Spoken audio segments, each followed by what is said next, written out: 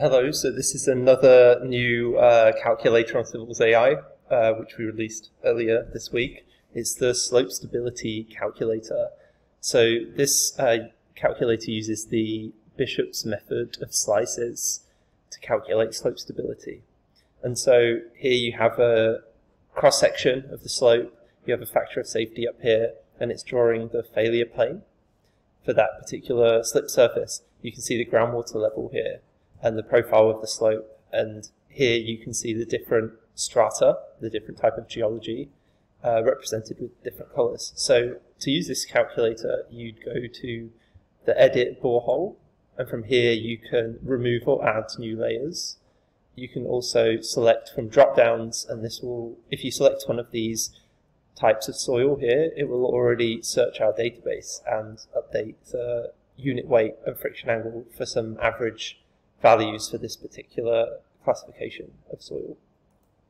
And so if we were to rerun this, having updated the soil, let's make this 4 meters, you're going to see this profile will update, and the angle of friction, the slip surface will also change.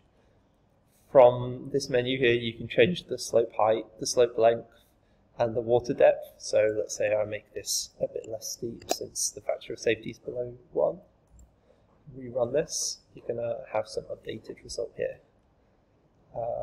And so you can also add distributed loads to the top of the slope with an offset, so 5 meters, let's say, and the length of the load of 5 meters. And you're going to see this will update as well. It's quite far from the edge of the slope, so it doesn't seem to be having an effect on the results right now. And you can also add point loads. So one of the things with this is you can also come in here, see the critical factor of safety. It's just a summary, let's say. And you can also, it takes some time to load this, but you can load all the failure surfaces, or all the slip surfaces which have been analysed in this calculation, which is 250.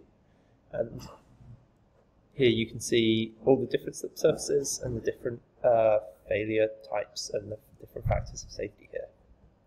And then just a final shout out and special credits to Jesse, who helped to code all the back end to this. So thanks a lot to him. This was an open source calculator.